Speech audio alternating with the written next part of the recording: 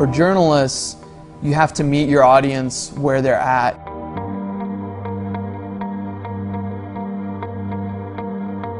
It's my job to work with journalists at a partnership level, helping them utilize Facebook for their reporting, storytelling, distribution, all those kinds of things.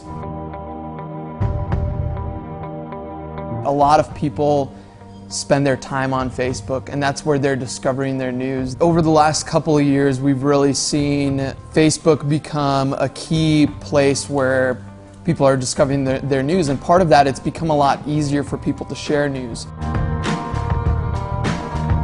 Sites like Storify, I think, are doing a great job in terms of building a new tool that journalists are able to utilize to make their jobs easier to report and curate news in a new way. I think Facebook gives traditional media a new avenue to not only distribute their content and drive traffic back to their content, but I think it also gives them a new platform. So one of the things you've seen with the Washington Post social reader, for example, they built an entire new application where people are able to consume that content, and it lives on Facebook.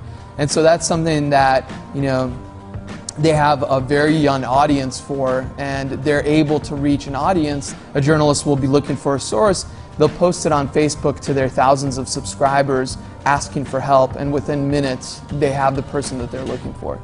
Our standards for journalism shouldn't change with the platform, right?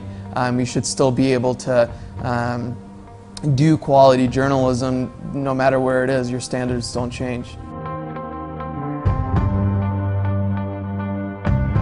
You probably do a lot of your reading from a mobile device nowadays, or discovering of news, not necessarily in front of a computer. And so we need to figure out how can we better tell and present that content. I think we saw a glimpse of that with the Daily, but I just don't think we're quite there yet with tablet devices. Touchscreen technology, I think, has a lot of potential in terms of changing the way you consume content. I think there's more that we should be able to do with that in terms of storytelling.